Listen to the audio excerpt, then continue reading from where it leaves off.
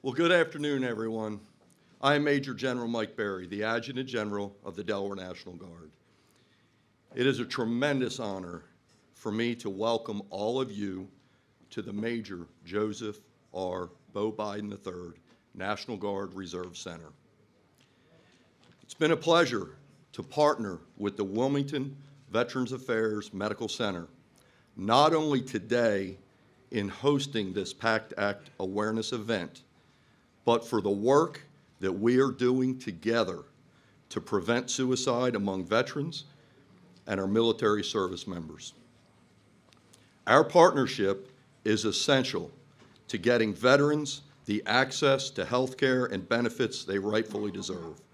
There is a new call to action where we must work together and spread the message to all veterans about the Sergeant First Class Heath Robinson honoring our promise to address Comprehensive Toxics Act. As members of our military are deployed throughout the world in support of our nation, laws such as this are critical in the continuum of care that we are expected to provide on their behalf. It gives me great pleasure to introduce the Honorable Dennis McDonough. Before coming to the VA, he served as the 26th White House Chief of Staff and as Principal Deputy National Security Advisor. He believes deeply, as he testified to Congress, that there is no more sacred obligation nor noble undertaking than to uphold our promises to our veterans, whether they came home decades ago or days ago. Please join me in welcoming the 11th Secretary of Veterans Affairs, Dennis McDonough.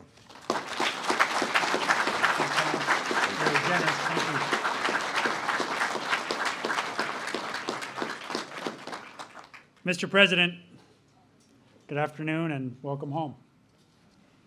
General Berry, thanks for that warm welcome and for your 3 decades of service and leadership. The Delaware Guard's been defending our freedom since long before our founding, whenever and wherever the country needs them. We saw that kind of diversion in the actions of Texas, recognized just last Friday with the Distinguished Flying Cross for his heroism in Afghanistan, responding to the tragedy at the Karzai International Airport a year ago August. And you're sending the 160th Engineer Company downrange come January to Kuwait. May God bless them, keep them safe. It's an honor to be here in this building at one of the last of more than 100 events that we've been hosting at VA during the PACT Act Week of Action. To our veterans, their families, caregivers, and survivors, we're forever in your debt, and we're fighting like hell to serve you as well as you have served us. My boss, the President, won't accept anything less. And thanks to the PACT Act that President Biden signed on August 10th, VA's expanded health care and benefits for millions of vets and their survivors is now real, including for so many of you in this building today. If you or a loved one served in the Vietnam era, the Gulf War era, or the post-9/11 era, you may be eligible for new or increased care and benefits because of the PACT Act. And here's what you need to know. First, apply for your benefits right now. Right now. If you're enrolled in VA care already, get a quick and easy toxic exposure screening. If you're not enrolled, get enrolled, and we'll help you do that right here today. If you haven't yet applied for your PACT Act benefits, apply. You can do all of that here today in this building, or you can call the Delaware Office of Veteran Services at 302-739-2792, or make an appointment with the VBA regional office, 302-994-2511, extension 4845. Second, VA will begin processing PACT Act claims on January 1st at the President's direction. That's the earliest date possible. And if you apply for PACT Act-related benefits before August 10th next year, then your benefits will be backdated to August 10th, 2022, meaning you will be paid back to August 10, 2022, the day President Biden signed that bill into law. So get your claims signed as quickly as you can.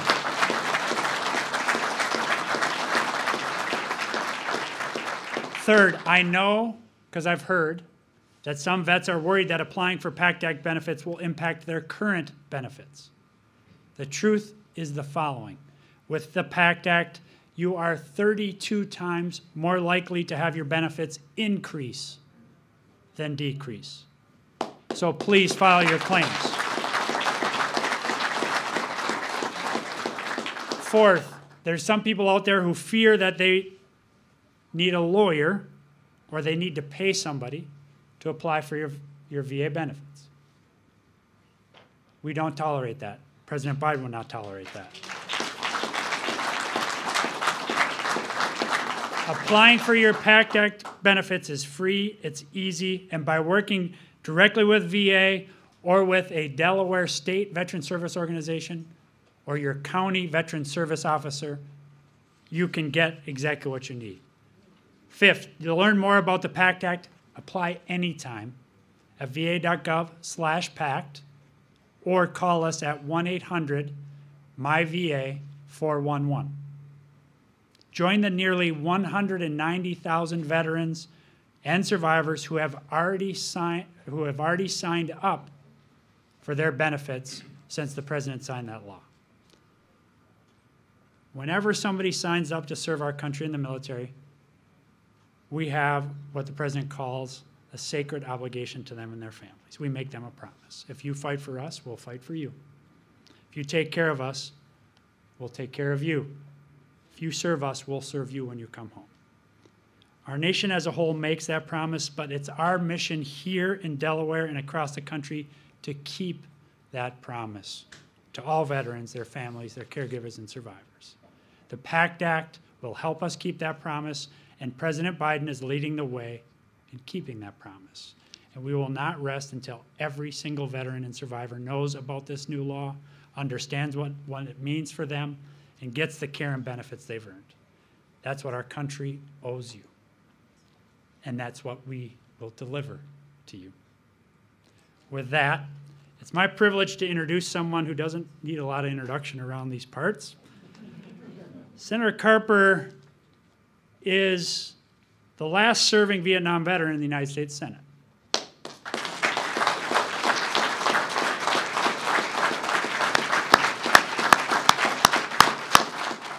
He's given more than 40 years of devoted service and strong leadership to improving veterans' health care and services here in Delaware and across the country. Please join me in welcoming 23-year veteran of the United States Navy and Naval Reserves, Captain and Senator Tom Carper.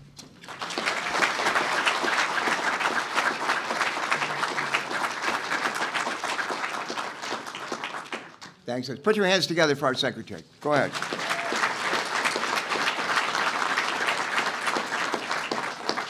Dennis, it's great to welcome you back to Delaware. Thank you so much for your leadership and for all you're doing. And I just want to say to the President, you could have picked a better guy or gal for this job. So thank you. Thank you for that. Chris and I got to vote for it, got to confirm. Easiest nomination vote we had all year. Easiest one. Well, I'm delighted to be here with our Commander-in-Chief of the state of Delaware, John Carney. And go ahead.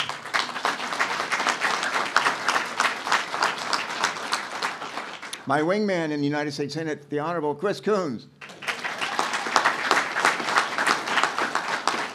And if you're wondering, is there an honorable wing woman over in the House of Representatives? There sure is. And her name is Lisa Blunt Rochester.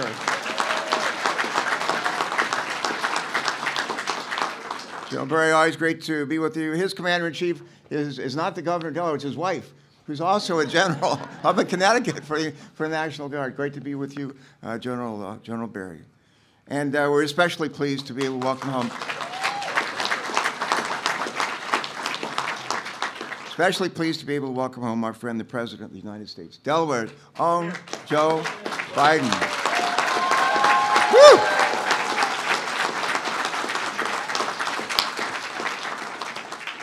Many of you probably heard the expression, if a tree falls in the forest and there's no one there to hear it, is there really a noise? Think about that. If a tree falls in the forest, there's no one there to hear it, is there really a noise? A similar question can be asked here today. The bill is enacted that provides life-saving new health benefits for veterans, but none of them know that it exists. Do veterans and their families really benefit?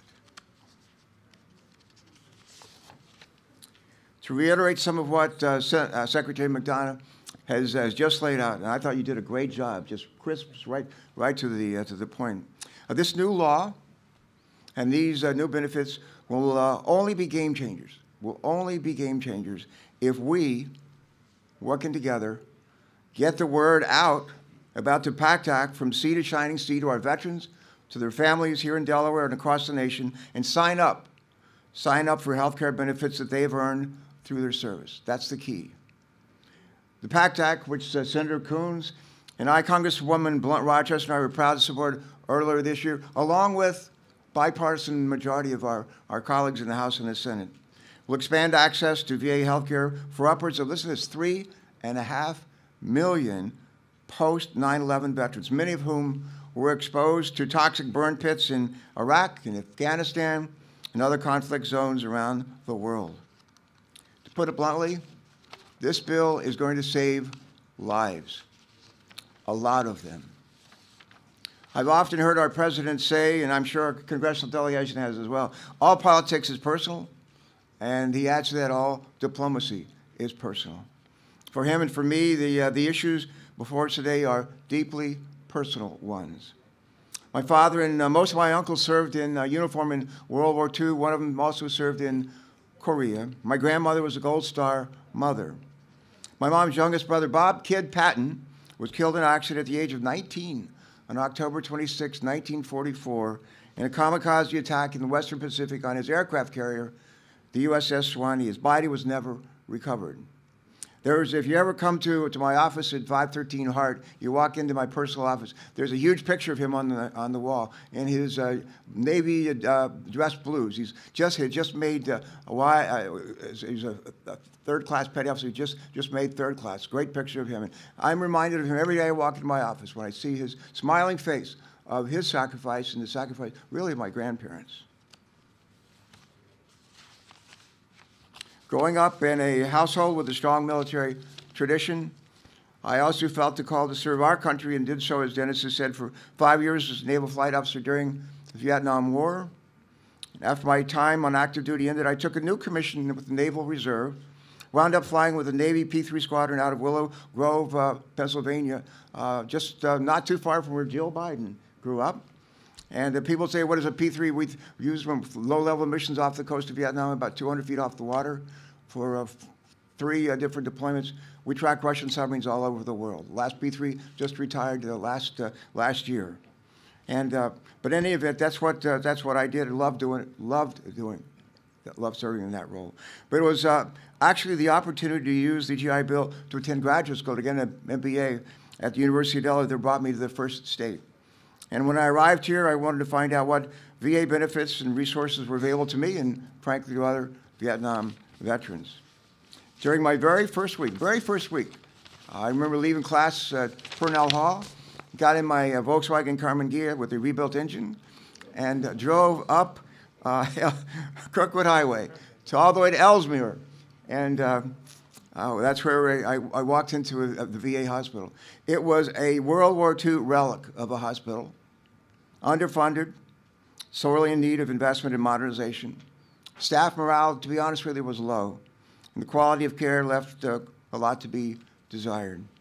The young dentist who provided care for me urged me to find care somewhere else as soon as I could. In the years following that first visit, I became ever more determined to help transform the VA hospital in Delaware and, frankly, other VA hospitals around the country into more welcoming places where high-quality health care was the rule, and not the exception. Today, in no small part because of the efforts of our congressional delegation, led by then Senator Joe Biden, the Wilmington VA Hospital is no longer a World War II relic. It's a world-class health center, led by Vince. Vince, stand up and take a bow.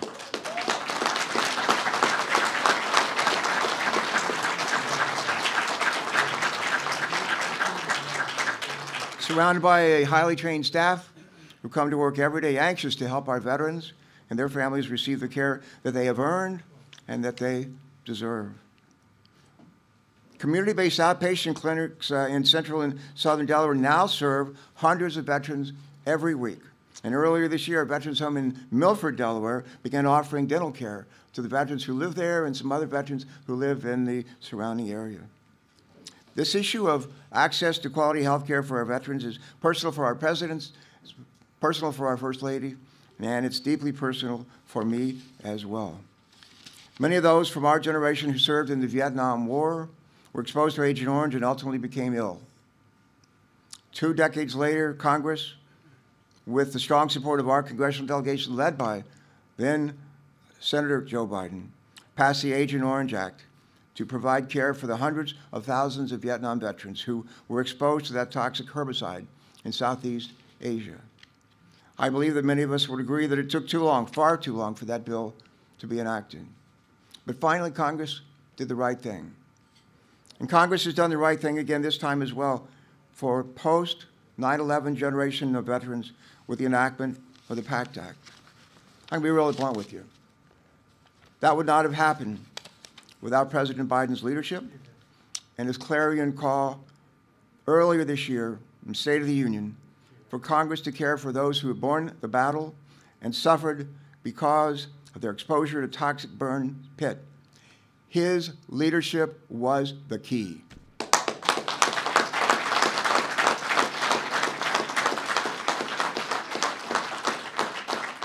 The military, they teach us train us from early on about leadership.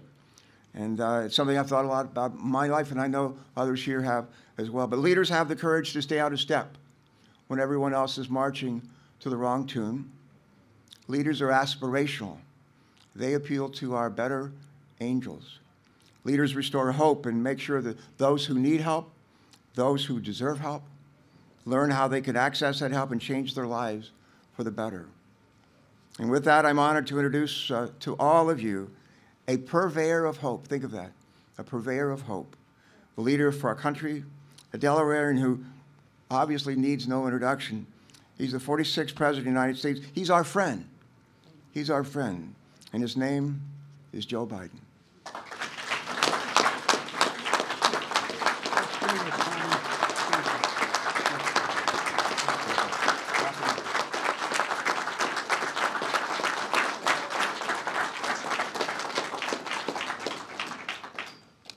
Tom, thank you. Please sit.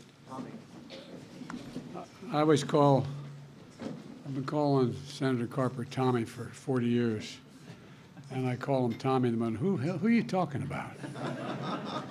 I'm talking about my buddy, a dear friend, a combat veteran, a guy who served in the Senate, and he gets it. He gets it. And that's why he's hosted events like this for decades as a U.S. Senator and before that as Congressman. I also want to thank Chris Coons. I'm going to use this mic if I can. Is this one working? I also want to thank Chris Coons and Congressman Lisa Brunt Rochester. Thanks for their friendship and their leadership. And John Carney, you're doing a hell of a job, pal. But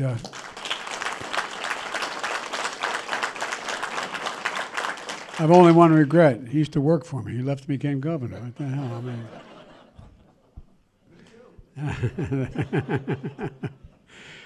And General Berry, thank you for having us today. It means so much to me. And I must tell you, I ride by this building a lot, getting Air Force One to fly back and forth to Washington and wherever I'm going. And it always leaves me with a little bit of a lump in my throat. My wife's last warning today, when she's still in Washington, there's 1,200 people showing up at the White House beginning noon, and they're going to be a little late. But she said, "Joe, don't get emotional." Not that I ever get emotional, but it means so much to me, and it meant so much to Bo. Frank Vavala is Bo's Adjutant General and a great friend, and I want to thank General Vavala as well. And what I want to do, there's a guy here that flew 25 missions. 25 missions in World War II over Germany. First lieutenant, young guy, 102 years old. Ray. And guess what? He lives in Ellesmere.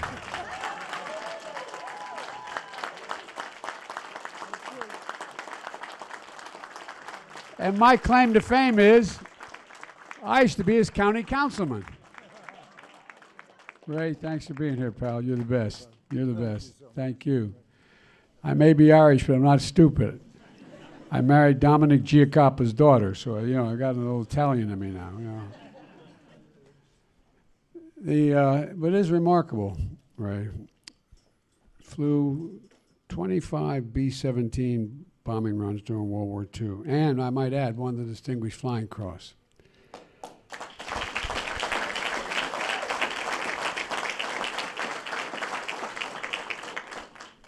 Ray, you were part of the, was referred to as the greatest generation. But there's no generation in American history more than this present and recently past generation that have been deployed more, have given more than the generation represented by the people we're going to be looking at and honoring today. Nobody has been in a situation where they show up for their one deployment, then 2 and 3 and 4, and sometimes 5 and 6. One of the last times I flew into Iraq, I went up in the cockpit, and they fly me what's called a silver bullet when they fly the president, and there's a special container in the plane they stick you in. And I went up with a group, and I was telling this to Bo's father-in-law and my grade school friend, who's sitting right there. And he's taping it all, but he's going to use it against me here. Ronnie Olivier. But, and I said, how many of this your first deployment? Nobody raised their hand. And the crew was in there as well, the flight crew. And I said, how many second deployment? Nobody raised their hand. Third, 3. Fourth, 2. Fifth, 4. Doesn't happen very often. And these kids kept getting back up. 1%. 1% of them defends 99% of us. 1%. And I think that doesn't take a single thing away from the World War II veterans generation, but I want to tell you, it doesn't go noticed enough. How many of you who fought in Iraq and Afghanistan and all through these last wars we've had, how many of you mothers and wives and sons and daughters sat at that empty birthday, saw that empty chair at the birthday party? And the difference is, a lot of you in my generation, on December 7th, that we celebrated the bravery of all those who showed up. On the Finnegan side of the family, 4 brothers, every single one volunteered the very next day on Monday to join. My uncle, Frank Biden, joined. My father was working in the shipyards. The fact of the matter is that, it wasn't a second thought. It just showed up. And there's a generation represented by you, Ray, that doesn't look for accolades. My dad, when I got elected vice president, he said, Joey, Uncle Frank fought in the Battle of the Bulge. He was not feeling very well now, not because of the Battle of the Bulge, but he said, and he won the Purple Heart. And he never received it. He never got it. Do you think you could help him get it? We'll surprise him. So I got him the Purple Heart. He had won it in the Battle of the Bulge. And I remember he came over to the house, and I came out, and he said, present it to him, okay, we had the family there. I said, Uncle Frank, you won this, and I want the piece. He said, I don't want the damn thing. No, I'm serious. He said, I don't want it. I said, what's the matter, Uncle Frank? You earned it. He said, yeah, but the others died. The others died. I lived. I don't want it. It's like a generation, this generation, in Vietnam, in Iraq. I was up on one of the points, and they asked the CO asked me if I would pin on a silver star, because a young man on one of these points has one of his colleagues shot, fell down about, I guess, equivalent. I was out there at the point. And it was, I guess, about 150 feet, not straight down, but a hill. And this young man climbed down the hill, put a guy on his shoulder and brought him back up, and was shot at on the way up. And he got there, and I went to present it to him too, and he said, I don't want it. I don't want it. He died. He died. You understand what I'm talking about, don't you? It's real. So these are women and men who are enormously consequential to not only the physical safety of this country, but the character of America. It's who we are. It's who we are. You're the blood, bone, sinew. You're the backbone of America. And you know, my colleagues have heard me say this for a long, long time. We have a lot of obligations as Americans. We only have one sacred obligation. Obligations of the old and the young to educate, to take care, but only one sacred obligation. Let's prepare those we send to war and care for them and their families when they come home from war. And I mean that, and I know my colleagues, we mean that from the bottom of our heart. Reason I call Dennis, who's one of the most qualified people I've ever worked with in Washington, and to ask him to head up the VA nationally, is that I was like all of you in the VA variant, get a phone call. My husband, my son, my daughter is really in trouble. She got to come in, got to see her. Well, she'll be able to come in 10 days or 2 weeks. More people have died from suicide than any other cause in the last 3-5 years. So I called Dennis and said, can we fix this, pal? That was a start. We increased the federal budget larger than it's ever been increased 2 years in a row for the VA, because we owe it.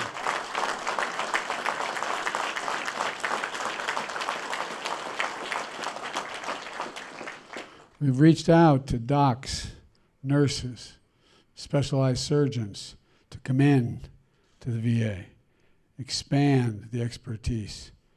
There are good people there. They're all good people. But to increase it. And I think we're making progress. I think we're making genuine progress. And, you know, I think that there's I've been in and out, not as obviously combatant, but in and out of Afghanistan, Iraq, and these areas 38, 39 times. Not as president, only twice as president, but from the time I was a senator, but particularly when I was vice president. And, you know, it was pretty clear to there was a lot of discussion, as some of you remember, about these burn pits. You all know what a burn pit is? It's a hole between 8 and 10 feet, as high as 12 feet deep, the size of a football field, a great big rectangle.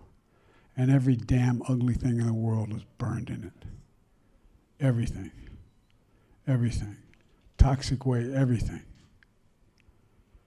And I'm no doctor, but it's pretty clear a lot of guys and women getting sick. And so, you know, one of the things is these poisonous chemicals, jet fuel, and some places, some other things I won't mention. The toxic smoke was thick with poison, spreading into the air into the lungs of our troops. And many of them, when they came home, had gone the best trained, fittest warriors in the world, and came home with headaches, numbness, dizziness, cancer. Remember Bo calling and saying how he collapsed on a run? Well, you know, Bo's father-in-law, as I said, Ronnie Olivier, my friend, is here. So are several members of the Guard who served with Bo in Iraq. This is personal to them, and it's personal to all of us. And it's not unique to me and my family. So many are here today and around the country. Secretary McDonough can tell you we're determined to do something about this, come hell or high water. And I mean that. I made it real clear to the United States Congress, if they didn't pass this damn burn pit bill, I was going to go on holy war. Not a joke. And I want to thank, we had to thank someone for this. That helped a great deal. It's not here. John Stewart. John Stewart made a gigantic difference. And Dennis and others and I went to on the Capitol steps with groups, and maybe some of you were part of that. Thank you. And you were there, you stayed there, and you insisted that they vote on it because some of our friends were not willing to do this. But you insisted. And finally, you know, they stepped up. It was part of my agenda that I announced in my State of the Union message to rally the country together. I mentioned 4 things. I said, number one, I tried to find things that everyone could agree on in a nonpartisan way that were critical. 1 was dealing with the opioid epidemic in America. 2 was tackling the mental health crisis, which is real in America. 3 was ending cancer as we know it, because we're making significant progress and investing billions of dollars now to find cures. And thirdly was support our veterans, because the need was great and the number was in the billions. Well, I delivered that speech in March. In August of this year, the bipartisan PACT Act was on my desk to sign into law. And it's one of the most significant laws in our history to help millions of veterans who are exposed to toxic substances during their military service. And you know, and it got done because veterans and families, some of the families here, rallied the nation, rallied the country to get it done. After I signed the bill, some of you may have seen the picture because we played on television a lot, I handed the pen over to the widow of the child, Sergeant First Class Heath Robinson. Beautiful little girl. Usually you hand the pen you sign with to the lead sponsor of the bill. And I handed it to her. And she held it and looked and she gave me a kiss and said, "Thank you for my daddy. Thank you." Ladies and gentlemen, this is, that family suffered a great loss, but turned their pain into purpose. So other families wouldn't have to experience the same thing. And that's courage. That's character in my view. And that's who we are. That's what defines us. We're the most unique nation in the history of the world. Because we're the only one that are a product of an idea, not geography, not religion, not ethnicity, an idea. We, the people, hold these truths to be self-evident, that all men and women, we've never fully lived up to it, but we've never walked away from it. And the people who's protected the most are you people sitting in front of me. You know, we learned a horrible lesson after Vietnam, how the harmful effects of Agent Orange. And a new generation understandably doesn't focus on that very much. But you know the biggest problem with Agent Orange? It dropped on a hell of a lot of people's heads. They got all kinds of illnesses, but they couldn't prove it. You had to be able to prove it. You had to have the scientific background to be able to dig in and prove it. Well, because of Tommy and because of others we're serving with at the time, we insisted that all you have to do is prove you were impacted by it, landed on your head, figuratively. No, I'm serious. Nothing else to prove. Nothing else to prove. Because why should the burden be on the victim to demonstrate the problems they've suffered since then are because of that Agent Orange when other people weren't suffering those things?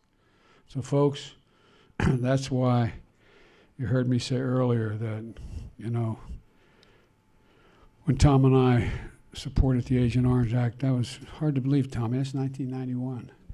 You're getting old, man. I don't know.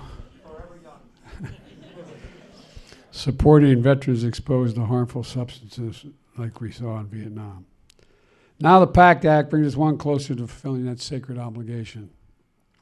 It empowers the VA to move more quickly to determine if a veteran qualifies for the benefits of the law. And the benefits are real. They're real benefits, like exposure screenings. If you came back and you're and not in a bag, but in out walking, you came back, you're exposed, you get the screening. It means new facilities, new research, more healthcare workers at VA hospitals. And for families who suffer the ultimate loss, it means potential access to life insurance, tuition benefits, home loan assistance, monthly stipends. And it's real. It's not small. It's what we should be doing. It says that, for example, if you're a spouse of a surviving veteran who died, a veteran who died from a toxic illness with 2 children, you could be eligible for $2,000 a month to help with those children. It'll never make up for the price, the piece of the soul you lost, but it is important, those kids. I was talking to someone a little bit earlier without naming them, and, you know, there's tuition benefits. If, in fact, you go to a state university, your child, the child of someone who's died, then you get free state tuition. If you go to a private university, you get up to $26,000 a year. It matters. You qualify for VA home loans. And just the bottom line is, you all know it, many of you know it, many of you are victims of it. When you lose one of the breadwinners, it leaves a gigantic hole. And when that hole is left because they served all of us, they deserve to have it filled or try to fill it. So passing the PACT Act was the first step of making sure that we leave no one behind. We also need to pass the bipartisan government funding bill so we can deliver on the law's promise. There's a little bit of anyway, you hear it in the press. I wanted to come here today, but I got to go back quickly today to sign a few pieces of legislation. But during this PACT Act week of action, to spread the word that every veteran or surviving family member knows how access to these benefits are made possible. The law, and because of these conditions, have already taken such a toll on so many veterans. I have directed the Department of Veterans Affairs to treat all 23 of the presumptive conditions in this law as applicable immediately. I'm urging all veterans of these decades of war to enroll in the VA health care to get screening for toxic exposure and to promptly file your claim. And for those who may be watching at home because the press is here, visit va.gov/PACT, P-A-C-T, va.gov/PACT, P-A-C-T. And like you heard from Secretary McDonough, the VA will move as quickly as possible to resolve your claim and to get you the benefits you've earned. Here at the Beau Biden National Guard Reserve Center, where Jill and I stopped to say goodbye to Delaware as we were about to be sworn in Washington, D.C. to take our oath of office, is an appropriate place from my perspective and Jill's to be able to continue to push for implementation of this PACT Act. And there's no place I'd rather be today to get the message out about the PACT Act than home here and here in this particular facility. God bless you all, and may God protect our troops. Thank you.